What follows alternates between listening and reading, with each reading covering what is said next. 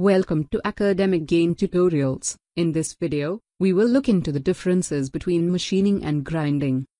Conventional machining, also known as metal cutting, processes utilize a sharp-edged wedge-shaped cutting tool to compress and shear off material from workpiece. This cutting tool has defined geometry. On the other hand, grinding utilizes a circular wheel made of sharp, tiny and random-shaped abrasive grits strongly held on suitable bonding medium. These abrasives actually remove material from work surface in the form of microchips to provide a smooth surface. So, let's look into the basic differences between machining and grinding in a tabular form. Difference number 1. Machining is one bulk material removal process, or high material removal rate. Thus it is economical and suitable to give proper size and also for semi-finishing, whereas grinding has low material removal rate and is preferred only for finishing. Number 2. Accuracy and tolerance achieved by conventional machining operations are not so good. Achieving tolerance below 50 micrometers is very difficult, whereas grinding can provide better accuracy and tolerance. In grinding, achievable tolerance can be as low as 2 micrometers. Number 3. In machining, cutting tool is usually made of metals or alloys, which is substantially harder than work material. However, ceramic, diamond and cubic boron nitride tools, non-metallic, are also available, usually in the form of inserts, whereas cutting tool for grinding, that is, the wheel, is made of abrasive materials, such as alumina and silica, bonded in harder medium, like resin and metal. Number 4. Cutting tool used in machining has specific geometry.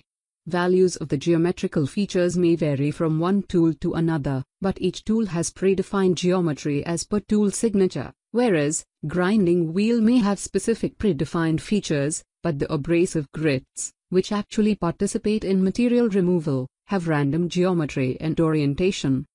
Number 5. In machining, rake angle of a cutting tool may vary from positive to negative. However, the negative rake usually does not go above -15 degrees as it may severely degrade machinability, whereas abrasive grits have haphazard rake angle. A much wider variation of rake angle from +75 degrees to -75 degrees is noticed among abrasive grits. Number 6. During machining operation, each main cutting edge of the tool actively and mostly equally participates in material removal action, whereas only few, about 1%, abrasive grits actually engage in material removal action, or shearing. Some grits just engage in rubbing, scratching and plowing.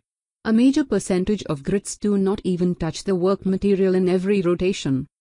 Number 7. Generated cutting temperature is comparatively low, and only a tiny portion, 5 to 8%, of it diffuses into the workpiece. Thus thermal damage of the machine surface is usually insignificant, whereas severe heat is generated during grinding, and also a substantial amount of heat diffuses into the workpiece. This causes thermal damage of the machined, or ground, surface such as changing hardness.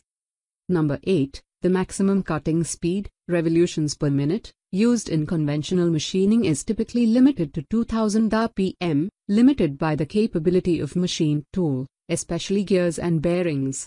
Thus cutting velocity, meters per minute, is also lower, whereas rotational speed of grinding wheel is much higher, 2000 to 4000 rpm. Ultra-high-speed grinding, speed around 20,000 revolutions per minute, is also carried out for some specific applications. Number 9. Specific energy consumption, power per unit volume of material removed in kilowatts per cubic millimeters, is much lower, whereas specific energy consumption is 5 to 50 times higher than that of the machining. And, difference number 10. There exist some surface-hardened and inherently hard materials that cannot be machined by conventional methods, whereas such materials can be finished by grinding without appreciable problem.